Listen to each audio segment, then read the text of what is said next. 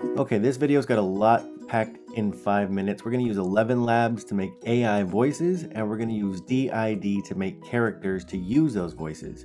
So first of all, what is ElevenLabs.io and DID.com?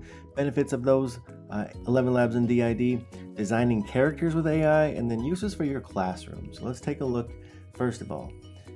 ElevenLab wants to help you build voices if you want to storytell in part of your curriculum and instruction, or maybe you have some other ideas that we'll talk about towards the end. DID will generate any kind of character, or it will animate any character that you upload to it as well. So this is also fun for your students. This is a text to voice. ElevenLabs is text to voice. So you type in or input a script and it will then produce a voice recording.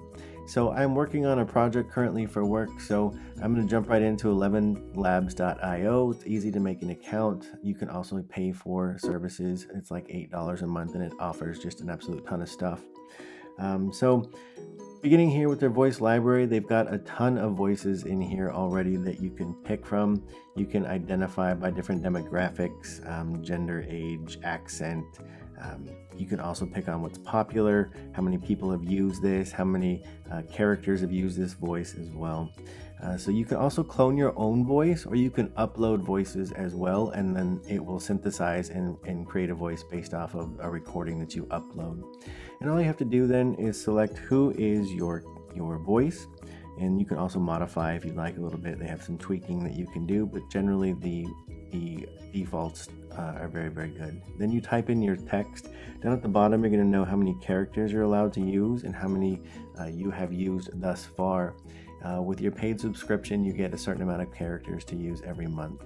I've built entire AI generated videos and uploaded those to a YouTube channel for children, and so far I've only used maybe a third to a half of what I'm allotted. So I'm logged in here next to D-ID.io,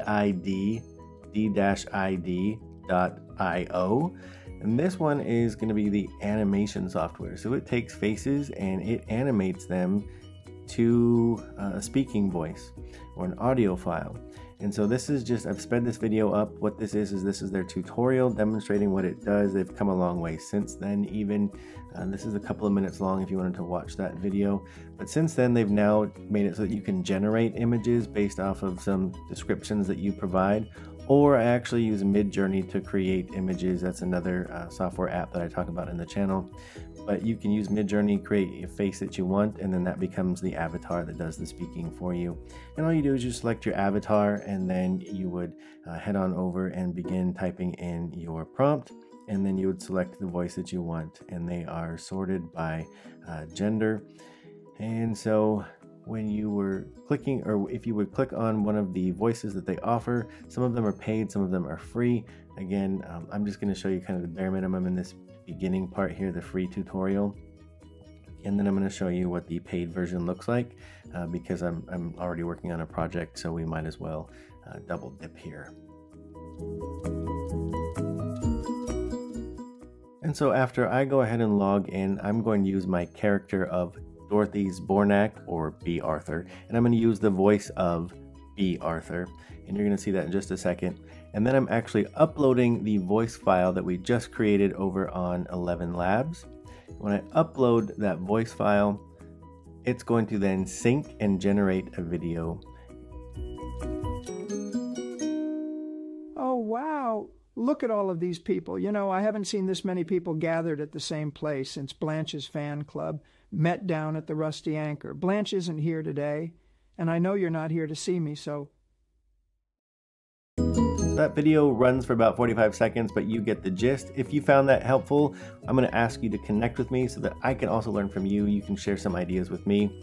In conclusion here, ChatGPT can write a script for you or your students if you'd like. Midjourney can create the images of individual characters, or you can also just use DID as well. They can generate some characters for you, and they have some already created. ElevenLabs.io will create the voice file, and then DID will animate your character. So if you found this helpful, please follow the channel, but more importantly, leave a comment for how you might use this in your classroom so we can continue to learn from each other. Thanks for watching.